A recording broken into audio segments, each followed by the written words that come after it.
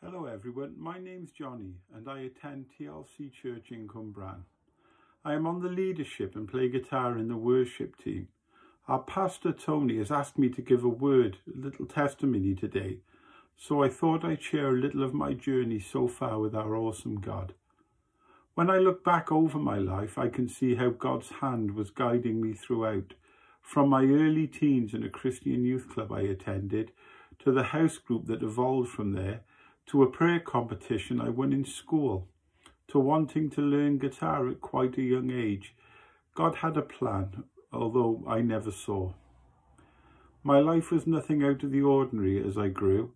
I was muddling through, happily married, 2 daughters, working, mortgage, all the usual things, but so far from God without realising it, until a very good friend of mine, whom I'd known since childhood, told us that they were expecting.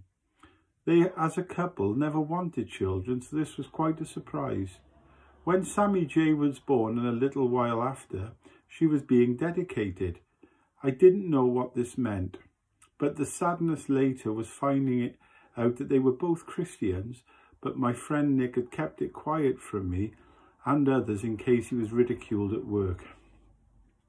However, on the day of the dedication, we had already been invited to a christening of a work colleague in the morning. We attended the christening and, sorry to say, it was farcical. The Arcala of the Brownies was obviously besotted with the vicar. I was jealous because she had a better beard than me. The vicar led worship on an old acoustic guitar and was, let's just say, he was rubbish. I'm sorry to say folk were openly laughing at the service, and it reminded me why I didn't attend church. I didn't know God, and apart from weddings and funerals was happy never to go again. But he knew me. After the debacle of the christening, we went to a local pub for food, and after a few beers, the guys, some of whom I work with, were begging for us not to go to the dedication later that day, but to stay and have a drink with them. I must say we were tempted, but God had a plan, and the devil was doing his utmost to upset it. Later that day, we arrived at Cwmbran Christian Centre for the dedication, and what a difference. The worship was up-tempo and uplifting. The pastor was funny and a natural communicator. I was being called without even knowing it. After the service, we went to another bar. I saw the pastor there and bought him a beer, and we chatted. We had so much in common. Here was a man sold out for God, yet a real man. Approachable, no airs and graces, spoke my languages, full of God, even though I didn't realise this at the time. I just felt I wanted more, and the calling was getting louder. I later found out that when he first met me, that God had told him that I had leadership written all over me, and God is amazing. That week I rang Jane, Nick's wife, and asked if I could arrange a meeting with the pastor, whose name was Elwyn. I went to his house later that week. We drank tea, chatted all night about all sorts. No pushing God on me. It was just 2 guys chatting and having fun with each other. We met again later and talked and chatted about Jesus, and I just felt God calling me, even though still I probably didn't really understand what that was. I decided to attend church a little while later. I plucked up the courage and went, all the while hoping, praying that my friend Nick would be there. I walked in, he wasn't, and I felt really out of place. Like every eye was upon me while looking for an inconspicuous place to sit. With that, an old guy got up, walked towards me and asked me to sit with him. It was an amazing act of kindness. I later found out it was Elwyn Sr., the pastor's dad, whom I affectionately named Pops, and we became lifelong friends and shared many adventures, including mission trips to Ukraine, to America and many other places, until he was called to Jesus a few years ago. As I said earlier, I had dabbled with the guitar for many years, never in bands and just enjoyed playing around the house, etc. But God had a plan. I had been at church a little while when we had a visiting worship leader and his mum, James and Barbara Moody.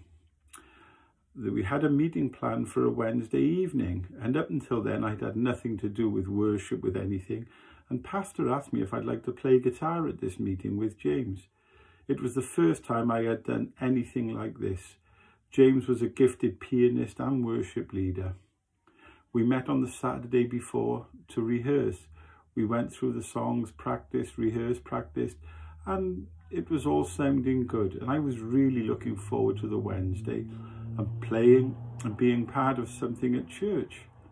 The day arrived, Barbara preached, and the power of God came down in a way I'd never seen and rarely seen since. We had started to play again as she ministered, and it was as if a tsunami of the Holy Spirit had blown through the building. I was a little apprehensive, having never experienced anything like this. To a man, the whole church was on the floor, slain in the Spirit, and I felt the Holy Spirit come upon me, and I knew my heart had been captured. James kept looking at me whilst I was playing, and I realised why. The umpteen pages of sheet music were scattered, and I was playing guitar along with James to songs I had never heard. He later said, "I could feel and see the anointing come upon you." There and then I fell to my knees giving my life to Jesus. It's just amazing. I made many decisions in a short time, one of which was to become the best guitarist I could for Jesus, to write love songs to him, to write thank you songs to him, worship songs, to practice, because I believed in anything you do unto the Lord has to be your best. In the Old Testament, when a lamb was to be sacrificed, it had to be spotless, the best you had. That spoke to me.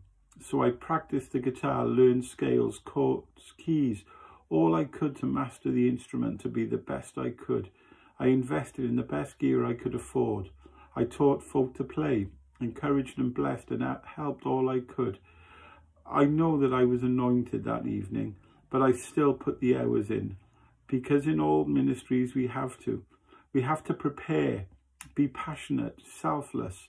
My passion is to be a worshipper, to be part of a worship team that leads his church into the sanctuary, to be the best I can for King Jesus. And I just want to share this little thing that came to me. My friend Dave Loader is an exceptional angler.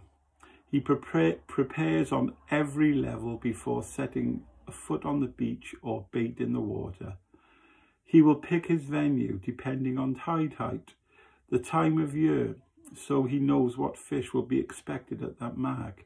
He will check the weather, wind direction. He'll probably go to the mark at low tide to look for features on the seabed that may attract fish, make specific rigs to target the expected species, source the freshest baits. So with all his preparation done, when he arrives at the beach, he has maximised his chances and consequently is a very successful angler, fishing for his country, winning countless matches because he puts the time in. What if we were like Dave in our ministries, in our church life? What if instead of waking up on a Sunday morning, dragging ourselves out of bed, the last thing on our mind before we went to sleep was God? What if we got up earlier, spent time in prayer before the service? So instead of being a zombie-like Christian, we arrived charged, filled, expectant. What if we prepared for church as Dave prepares to go fishing? Perhaps instead of checking the time on our phones in case the Sunday joint burns, we are expecting the Holy Spirit to come like a flood. We are expecting healings. We are gazing to heaven with our hands lifted high, expecting heaven's gates to be flung wide. Preparation, passion, perseverance is the key to a successful ministry, to a successful church life. We need to put the time in, put the effort in, for the rewards are great. Amen. Thank you.